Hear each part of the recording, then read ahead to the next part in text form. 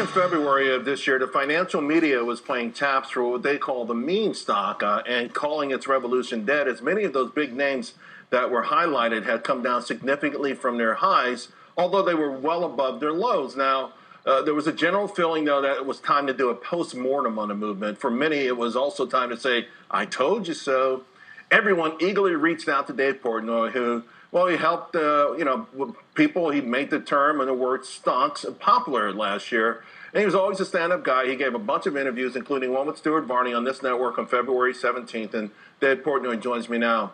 Dave, during that interview, there were a bunch of full screens, and they had a lot of Reddit names in there. And it struck me as I was reviewing it today. GameStop was 47, it's 217 now. AMC was $5, it's 56. Express up more than 100% to 250, now it's 577. Are you surprised how this movement held, and it seems to be gaining even more strength? I don't know if the word would be surprised, but I give credit to all the people who have stayed in it and held it. I mean, the thing that stopped it the first time, the momentum obviously, was when they froze trading, and they're not really doing that anymore, and it's come back. So, I guess I would have to say I'm surprised because I don't own them, and I wish I did. So if I knew it was coming, I would have them. I guess I am a little bit surprised, but good for them. You know, my favorite movie, one of my top 3 movies is Cool Hand Luke. I know you know the movie, and you know the part where he comes back and he becomes a model prisoner and everyone gets pissed off, right? Because he was the Maverick. And, of course, later on in the show, he did something like that. But you kind of remind me of that movie in the sense that you admitted you took a $700,000 hit and you said you were paper hands. Now, so many of these people who were in this, a lot of them got drawn into it because of you. They're so disappointed and angry at you. What do you say to them? Oh, those people are idiots. Yeah, we don't pay any attention to those morons. Listen, most of the people who are saying paper hands and this and that, they lost 5 cents. They lost a nickel. I lost $700,000. I got out of it. I took my beating. So anybody paper hands, I'd like to wrap them in toilet paper and glue lettuce to them and set them afloat in the ocean. I don't pay any attention to those idiots. Really? That's kind of cold, Dave. I mean, think about this for a moment. They're saying $700,000 to a guy like you, and when they put all of their money in, that you didn't have to sell, that you were the face of this movement, that when you gave up, you helped the establishment when they needed you most. I mean, why would you diss them now? Why would you call them names now? Charles, you're being a naive fool. These people, these are Twitter eggs that you're listening to. The real people who have money in it and understand how it works, they're not the ones calling names. I'd love to see the bank accounts and the receipts of these people. And by the way, I don't know what they'd be mad at me for. I sold. If they held, they'd be rich. So what do they get mad? No, I think a lot of them did hold. I sold it. I think they were disappointed. They were just disappointed because they looked up to you. I'm not being a fool. I'm asking a legitimate question. You listen to that. If you listen to what people say on social media, you'll never leave your mom's basement. Come on. Well, I live in a pretty big house, so I'm not worried about that. But the point is, though, what I'm saying, though, is so now you're saying that these same folks that looked up to you, that jumped on the stonks bandwagon, now you're calling them names, now you're dissing them as belittling them as people with not a lot of money. It sounds like you're belittling these folks. Calling me names.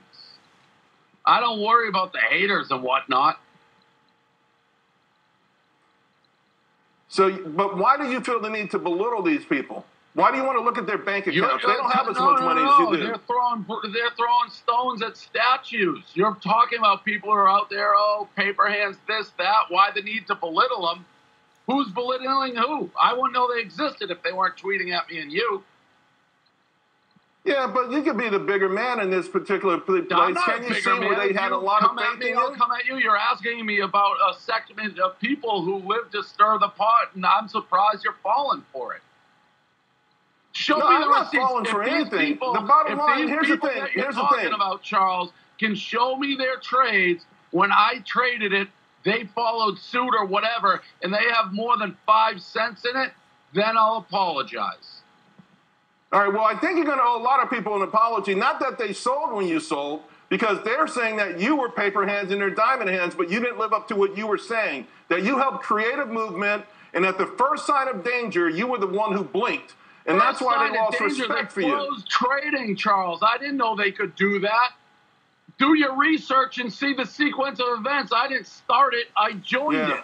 If you watch my show, I actually have chronicled this better than anyone else, and why it was wrong for Robinhood. How is that why it was wrong for Robinhood to close trading? Because not everyone sold AMC at $5. Well, then some people held on to it. They wouldn't be complaining, would they? Well, they might be complaining. Rich people complain all the time. You're rich and you complain a lot. $millions because you held, and then you go make fun on Twitter of somebody who sold. That's not how it works. They're partying on their yacht. Would you step up? Would you step up for these people, Dave, and try to help them now get no sense. I'm trying to. No, I'm not being. You're being a little bitch. Listen, would you step up to these people and go to Gary Gensler, and say, help change the rules? I like that. Would you ask Gary Gensler to change the rules? Social media is making a mockery of you right now. Would you ask Gary Gensler to change the rules? Could you ask? Could you go to war for these people? Could you ask for the rules to be fixed? The playing field to be leveled? Who's Gary Gensler? He's the chairman of the SEC. All right. Hey, Dave, we'll leave it there, my man. We'll talk again soon. Don't be a little bitch. We'll see you, folks. We'll be right back. Don't be a little bitch, Charles.